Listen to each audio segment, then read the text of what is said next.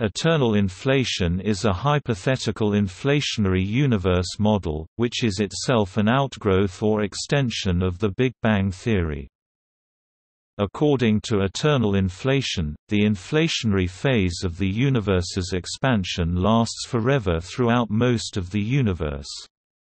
Because the regions expand exponentially rapidly, most of the volume of the universe at any given time is inflating.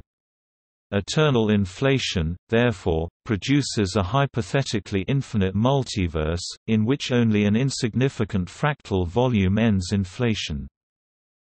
Paul Steinhardt, one of the original architects of the inflationary model, introduced the first example of eternal inflation in 1983, and Alexander Vilenkin showed that it is generic. Alan Guth's 2007 paper, "Eternal Inflation and Its Implications," states that under reasonable assumptions, although inflation is generically eternal into the future, it is not eternal into the past. Guth detailed what was known about the subject at the time, and demonstrated that eternal inflation was still considered the likely outcome of inflation, more than 20 years after eternal inflation was first introduced by Steinhardt.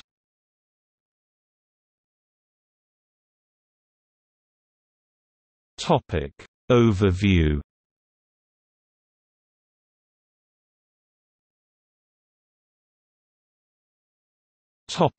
Development of the theory. Inflation, or the inflationary universe theory, was originally developed as a way to overcome the few remaining problems with what was otherwise considered a successful theory of cosmology, the Big Bang model. In 1979, Alan Guth introduced the inflationary model of the universe to explain why the universe is flat and homogeneous, which refers to the smooth distribution of matter and radiation on a large scale. The basic idea was that the universe underwent a period of rapidly accelerating expansion a few instants after the Big Bang. He offered a mechanism for causing the inflation to begin, false vacuum energy. Guth coined the term, inflation, and was the first to discuss the theory with other scientists worldwide. Guth's original formulation was problematic, as there was no consistent way to bring an end to the inflationary epoch and end up with the hot, isotropic, homogeneous universe observed today. Although the false vacuum could decay into empty bubbles of true vacuum that expanded at the speed of light, the empty bubbles could not coalesce to reheat the universe, because they could not keep up with the remaining inflating universe. In 1982, this graceful exit problem was solved independently by André Linde and by Andreas Albrecht and Paul J. Steinhardt, who showed how to end inflation without making empty bubbles and, instead, end up with a hot expanding universe. The basic idea was to have a continuous, slow roll, or slow evolution from false vacuum to true without making any bubbles. The improved model was called new inflation. In 1983, Paul Steinhardt was the first to show that this new inflation does not have to end everywhere. Instead, it might only end in a finite patch or a hot bubble full of matter and radiation, and that inflation continues in most of the universe while producing hot bubble after hot bubble along the way.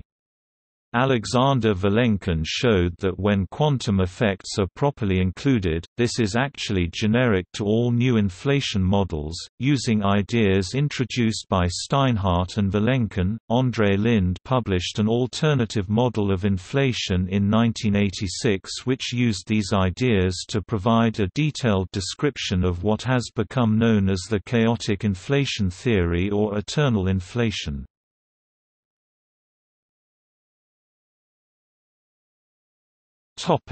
Quantum fluctuations. New inflation does not produce a perfectly symmetric universe due to quantum fluctuations during inflation. The fluctuations cause the energy and matter density to be different in different points in space.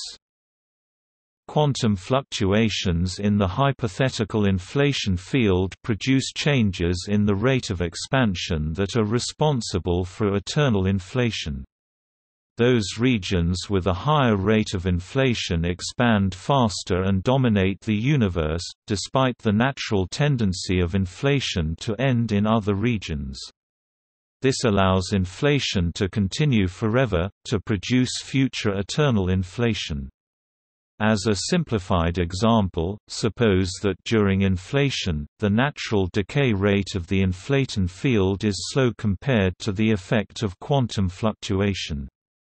When a mini-universe inflates and self-reproduces into, say, 20 causally disconnected mini-universes of equal size to the original mini-universe, perhaps 9 of the new mini-universes will have a larger, rather than smaller, average inflaton field value than the original mini-universe, because they inflated from regions of the original mini-universe where quantum fluctuation pushed the inflaton value up more than the slow inflation decay rate brought the inflaton value down.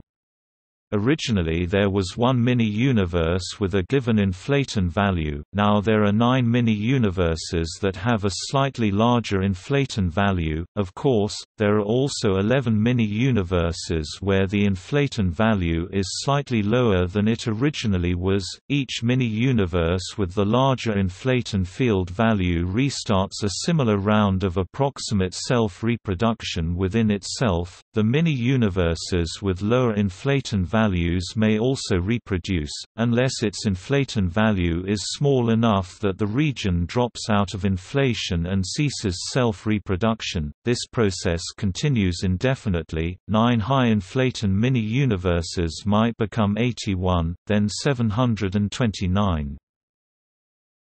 Thus, there is eternal inflation. In 1980, quantum fluctuations were suggested by Vyacheslav Mukhanov and Gennady Chebysov in the Soviet Union in the context of a model of modified gravity by Alexei Starobinsky to be possible seeds for forming galaxies. In the context of inflation, quantum fluctuations were first analyzed at the 3-week 1982 Nuffield workshop on the Very Early Universe at Cambridge University. The average strength of the fluctuations was first calculated by 4 groups working separately over the course of the workshop: Stephen Hawking, Starobinsky, Guth and So-Young Pai, and James M. Bardeen, Paul Steinhardt and Michael Turner. The early calculations derived at the Nuffield workshop only focused on the average fluctuations, whose magnitude is too small to affect inflation. However, beginning with the examples presented by Steinhardt and Vilenkin, the same quantum physics was later shown to produce occasional large fluctuations that increase the rate of inflation and keep inflation going eternally.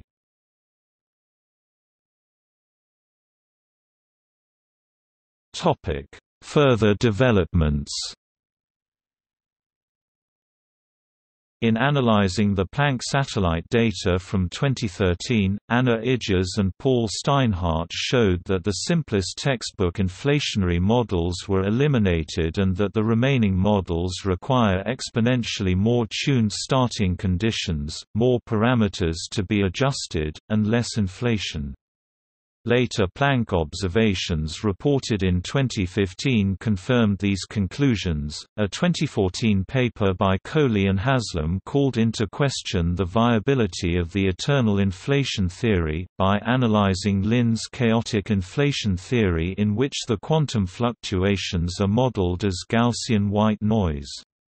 They showed that in this popular scenario, eternal inflation in fact cannot be eternal, and the random noise leads to spacetime being filled with singularities. This was demonstrated by showing that solutions to the Einstein field equations diverge in a finite time. Their paper therefore concluded that the theory of eternal inflation based on random quantum fluctuations would not be a viable theory, and the resulting existence of a multiverse is still very much an open question that will require much deeper investigation.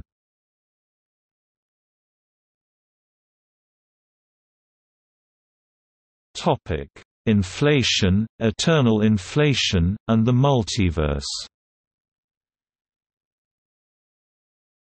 In 1983, it was shown that inflation could be eternal, leading to a multiverse in which space is broken up into bubbles or patches whose properties differ from patch to patch, spanning all physical possibilities. Paul Steinhardt, who produced the first example of eternal inflation, eventually became a strong and vocal opponent of the theory. He argued that the multiverse represented a breakdown of the inflationary theory, because, in a multiverse, any outcome is equally possible, so inflation makes no predictions and, hence, is untestable. Consequently, he argued, inflation fails a key condition for a scientific theory. Both Lind and Guth, however, continued to support the inflationary theory and the multiverse. Guth declared, "It's hard to build models of inflation that don't lead to a multiverse. It's not impossible, so I think there's still certainly research that needs to be done. But most models of inflation do lead to a multiverse, and evidence for inflation will be pushing us in the direction of taking the idea of a multiverse seriously." According to Lind, it's possible to invent models of inflation that do not allow a multiverse, but it's difficult. Every experiment that brings better credence to inflationary theory brings us much closer to hints that the multiverse is real.